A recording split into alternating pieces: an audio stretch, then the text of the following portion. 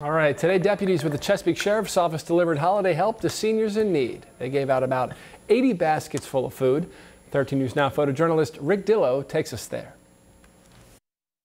Well, this is the 35th annual holiday basket giveaway. In partnership with Walmart, the Hillcrest Walmart, Jamie Cobb, which is fantastic, we're able to provide 80 holiday baskets filled with food for seniors and people in the community that need help.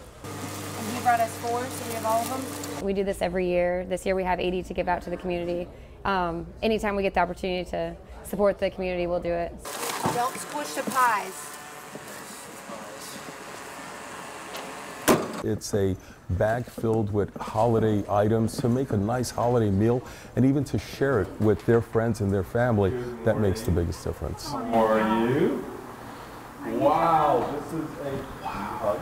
So everything the Sheriff's Department shares with me, I make meals to share with the people around here. And that way I share with what they give me, I share it with other people as well.